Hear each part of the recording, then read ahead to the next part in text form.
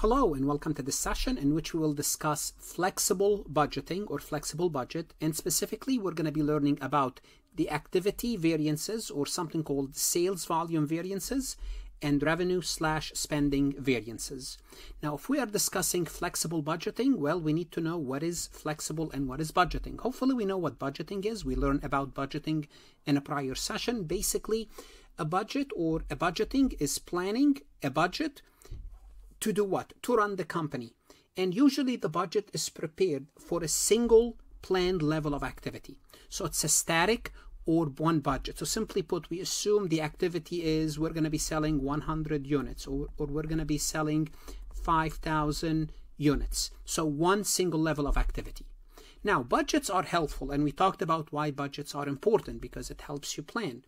But what happens if the level of activity differ? So you plan to sell 100 units, that's your budget, but you might have sold more, you might have sold 120, or you might have sold 80. What do you have to do if your level of activity differ? This is where the flexible budget comes into place. The flexible budget prepare the budget using various level of activities within the relevant range and the relevant range of the fixed cost or our capacity. So rather than preparing a budget with 100 units, we can prepare with 120, 140, 160, 80, 60, or any number of units sold to determine what would happen to our financial status if the level of activity changes. And this is going to show the cost and revenue that should have been incurred at the actual level of activity.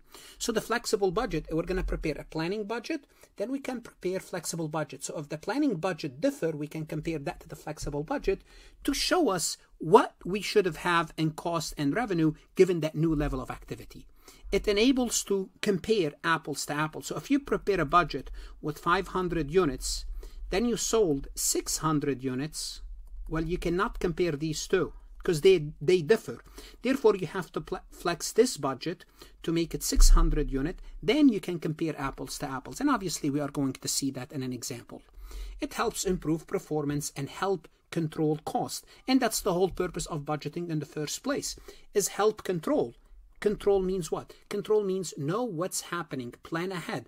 So we don't overspend, we don't underspend money. Now, the best way to illustrate the concept is to work with an example using actual numbers. So we have Adam Loan Service Company provide lawn care for senior citizen communities where all lawns are approximately the same size. At the end of May, Adam prepared his June budget based on 750 lawns. So this is what we expect to do in June. And this is basically the size of the lawn, and maybe he takes care of the flowers as well. On average, Adam charges $80 per lawn, and that's a variable in a sense that if you have more lawns, you'll have more revenue. If you have less, you will have less revenue. But we are planning to take care of 750 lawns, $80. The wages that Adam pays are mixed. Adam pays $6,000 in fixed wages. Then he has a few individuals that work on an hourly basis, and it costs them $30 per lawn. So it's a mixed cost, part fixed and part variable. We have a mixed cost here, the wages. The gasoline is variable, and it's $9 per lawn. This is a variable.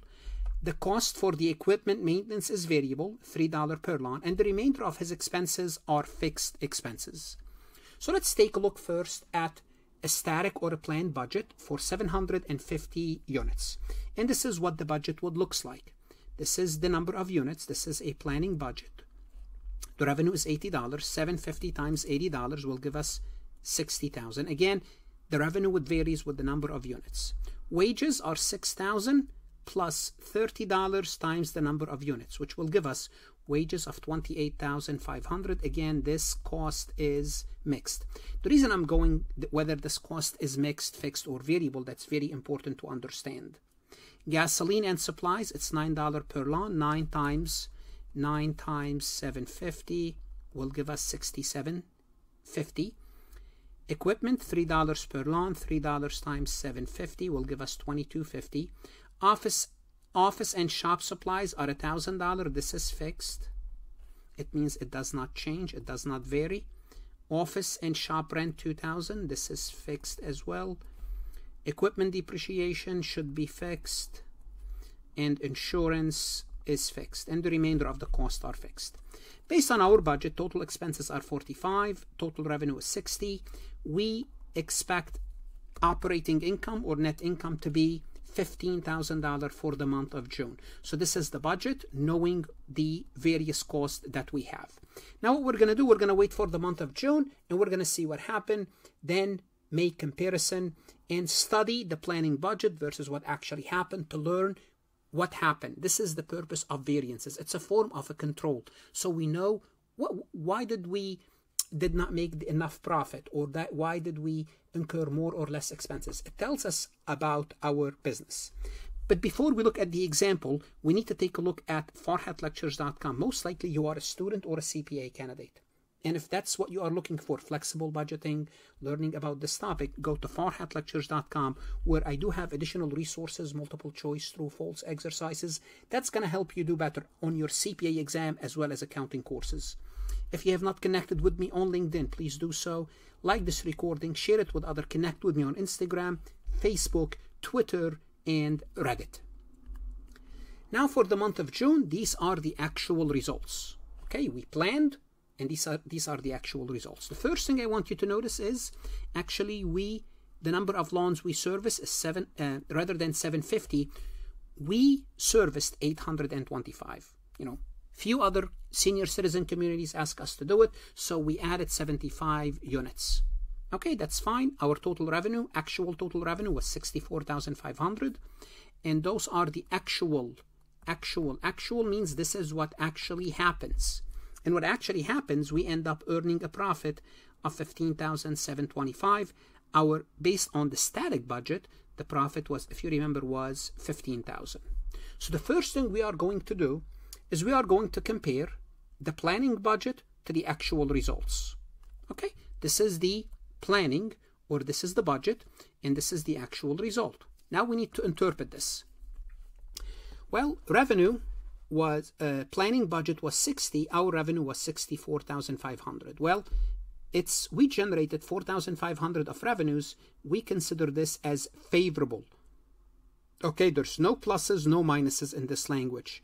It's either favorable or unfavorable. How do I know it's favorable? If I generate more revenues, it's a favorable variance. If I incur less expenses, it's favorable. If I incur more expenses, it's unfavorable.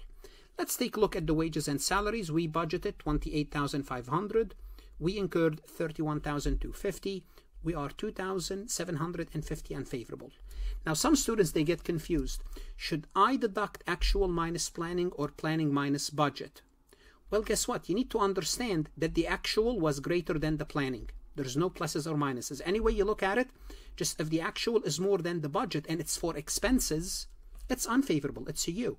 Now, you want this to be true for revenue. More revenues actual than planning, like for revenues here, to be favorable. So you have to be careful. There's not plus and not minus. This is not what we are looking at. We are looking at whether it's an favorable or unfavorable. Again, gasoline supplies, we budgeted $67.50.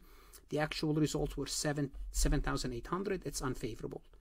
Equipment maintenance, we budgeted $22.50. We incurred $2,075. This is favorable because the actual was less than the planning. Same thing for office and shop supplies. It was favorable. These two are fixed. They're not supposed to change, and they did not change. Insurance supposed to be fixed also. $2,000. For some reason, they increase our insurance by 10%. It was unfavorable. Now what we do is we add up all the unfavorable, and they add up to $37.75, which is basically net them out, and the net is $37.75. 4,500 favorable in revenue, 3,775 in expenses unfavorable. The net is 725. That's fine. We looked at the net.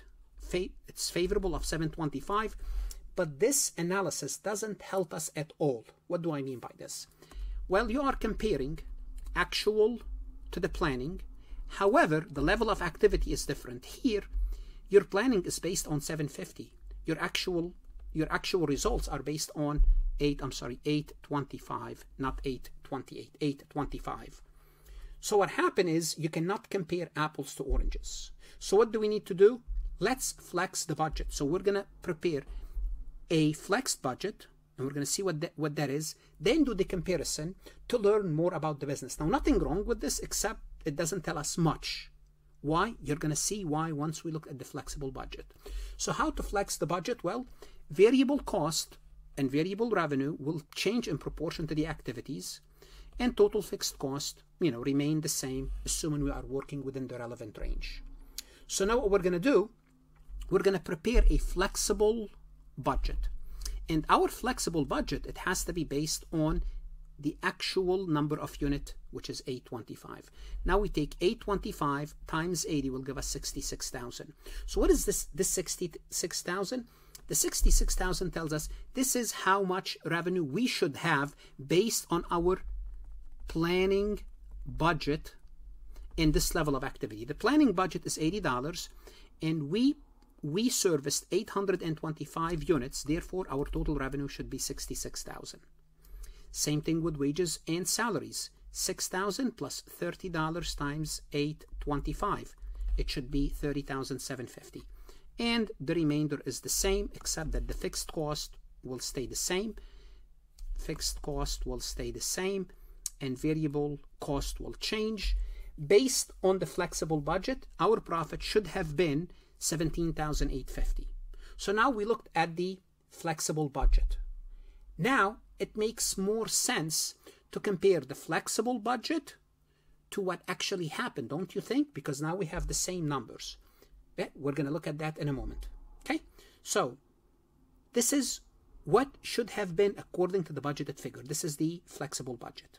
Now, the first variance we are going to compute is called activity variance or sales volume variance, sales volume or activity variance.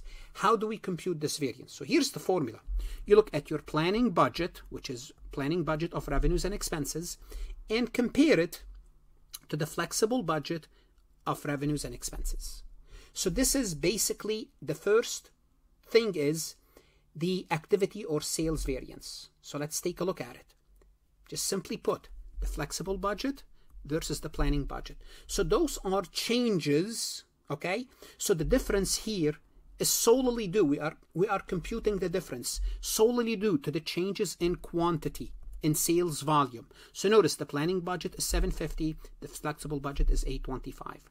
So by comparing those two first, we're gonna know due to volume, what are the differences? How do we look at the differences? Well, activity variance, if we look at the difference, is 6,000 favorable for sales. Simply put, because we perform more, we service more units, more lawns, 75 more. Well, our revenue should have been $6,000 more. Wages and salaries, obviously all the expenses, the variable, should be unfavorable. Why? Because if you perform more, generally speaking, if you perform more and your expense is variable, you should have more expenses. So notice they are all unfavorable, and this should make sense. The fixed, they should stay the same when we are performing this computation. Overall, from the volume activity, we can see that expenses are unfavorable, which they should be unfavorable. And when we net the favorable of revenues due to the quantity, due to the increase in sales volume, and the expenses, overall we have a favorable volume variance or sales volume or activity variance of 2,850. Again, this variance has to do with the volume. This is why it's called the activity or sales volume or sales activity. Okay? So just do two changes. And notice, to remember this, look, we have a different number of units, 750 versus 825. So the change has to do with activity alone. Now we could also compute revenue and spending variance. Now the revenues and spending variance, this is where we are really computing the analysis apples to apples. We're going to look at actual revenue, which was for 850 units, compare this to the flexible budget revenue, which is 850. And the difference between them is called revenue variance. We're going to do the same thing with the expenses, call them spending variances. We're going to look at the actual cost, which is 850, versus the flexible budget of 850. And let's take a look at them and see how much we can learn about those. Now, 825, 825. Actual results, flexible budget. Revenue. The actual revenue was 66,500. The flexible revenue based on this activity should have been 66,000. Well, guess what?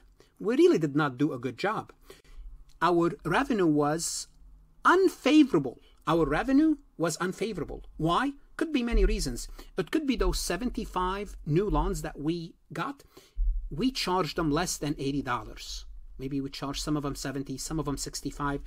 So as a result, our revenue ended up to be unfavorable. It should have been 66,000 if we charged everyone $80. It was 66. It could be we wanted to earn their goodwill, earn their business. That's why we lowered the price. It could be, I'm not sure, but we have to look at why. Maybe those new loans, we shouldn't have serviced them because they're going to, take time from us and we can do something else and get loans that could charge us $80. I'm not sure, but something we need to look into. Why didn't you charge $80? Okay, so notice, from a volume, yes, you did more work, but you did not charge them $80. More work? Yes. More quantity. Is it the same price? No. So you have to make a decision about what you want to do next month. Wages and salaries. The actual was $31,250. The flexible should have been $30,750. It should have cost you, based on our formula, $30,750 if you service 825, which is 6,000 plus 825 times 30, which is the formula here. It cost us $31,250. Somehow we spent an additional $500. Why? Maybe we had to hire 1 or 2 employees to help extra and we had to pay them $500. Maybe those 75 lawns, we did not budget for them and now they came, we had to hire more people or pay overtime. We need to find out, but it cost us $500 more. Gasoline, based on our gasoline, it should be $7,425. It cost us $7,800. Again, unfavorable. Well, what could be the case here? Well, gas prices went up. There's nothing we can do. We estimated it to be $9 for each lawn. Gas prices went up, and this is happening these days, so you have no control over this. Equipment maintenance, based on our formula, $3 per lawn. It should be $2,475. We only spent $2,075. Well, at face value, this looked favorable because we did not spend as much as we should have, given the number of lawns we serviced. However, we could have also deferred the equipment maintenance. We did not do any maintenance, which is bad because this is going to increase the repair next month.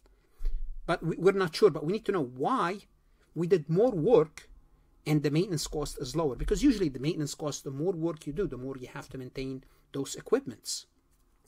Office and shop utilities, we budgeted $1,000 and we only incur actual results with $950 based on 825. This is favorable, but we need to know why. It's a small amount. Office rent, office and shop rent was the same. Depreciation was the same. Insurance was unfavorable, $200. Our insurance went up by 10%, $200, just an increase in the premium. Next month we start to budget $2,200, but for this month it's unfavorable.